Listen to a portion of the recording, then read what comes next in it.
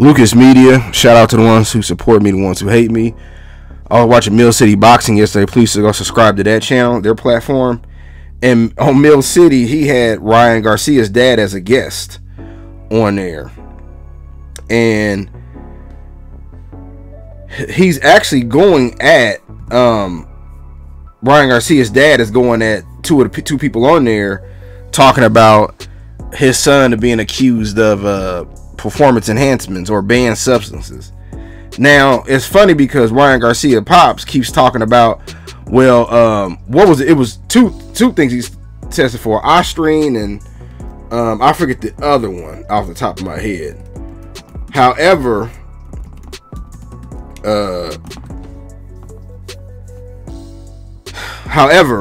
Ryan has.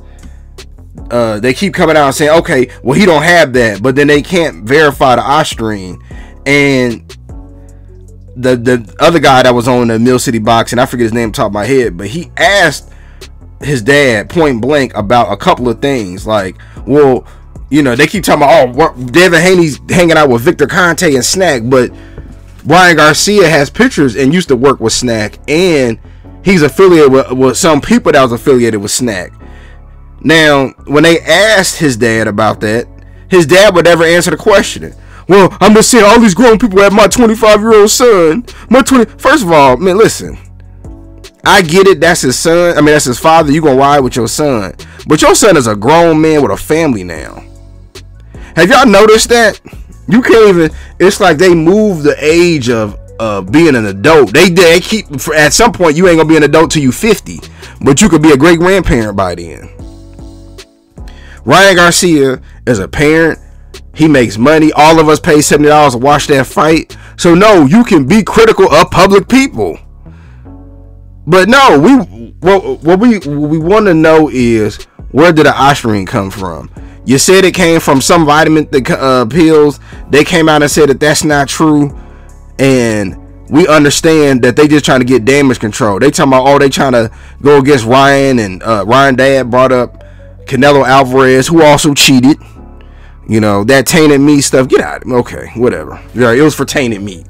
But still, he was suspended, and Ryan deserves to be suspended. Now, I do think it's going to be a slap on the wrist. It'll mess around, be 6 months to a year. But Ryan ain't finna fight no more anyway. He just made, according to him, $50-something million. And, you know, he ain't going to do nothing but say, oh, the higher-ups are out to get me.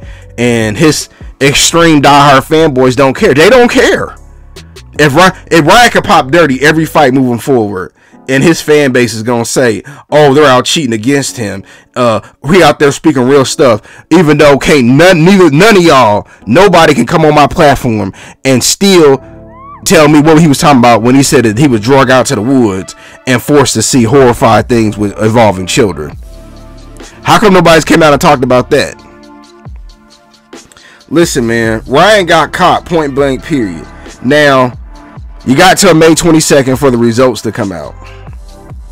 And it just looks like they're getting ahead of it. They're getting ready to sue. They're getting ready to put out a statement. They're going to ride this until the wheels fall off. And that's okay, whatever. But it's just so funny that, like, we got so many different people out here that are, if your guy pop dirty, is an excuse. But if other people pop dirty, they need to be canceled. They're cheaters. They're a disgrace to the game. And this is why boxing is what it is. This is why we need some type of sanctioning. We need some type of unification to where when people get caught cheating, that's it. It ain't no excuse for that. You know, in the NFL, they get caught cheating, they gone. In the NBA, they gone. In baseball, they gone 100 games. But in boxing, oh, UFC, they done. But in boxing, you got people out here still making excuses. So I just want to get my quick thoughts about it. Man, devinhaney, he gonna get that loss taken off his record. It's gonna be a no contest. But yeah, I want y'all to tell me what y'all think.